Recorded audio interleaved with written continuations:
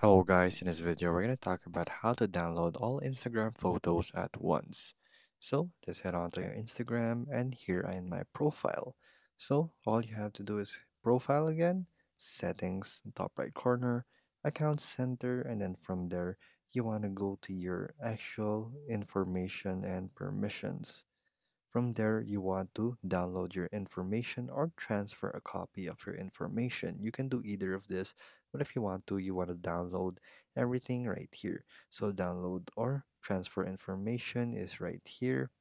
So you want to do all of your information, you can do so like pictures, videos, and anything that's connected in your Instagram. So you can do that right here. So download to device or transfer to a destination. So you want to download it right here. You want to select the date range and notify your own Gmail, the format, of course, and your quality if you want it high. You want to do so right here and then create files. And it's just that simple to download all your Instagram photos at once. So there you go.